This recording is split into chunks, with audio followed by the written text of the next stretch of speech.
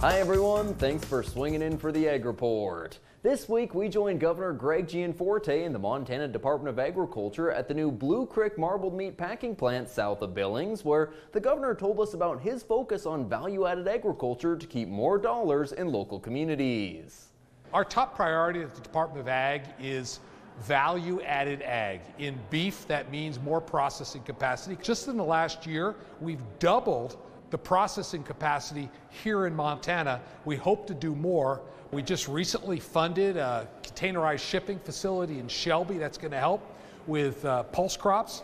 When we do value-added, our producers get better returns, plus we create more jobs and we create more economic value here in the state.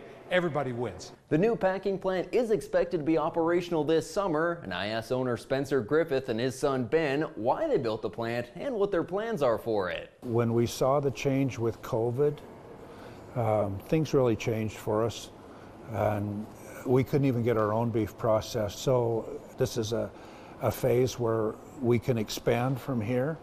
It's got about 4,500 head capacity, maybe 5,000. Be able to age about 200 carcasses at a time.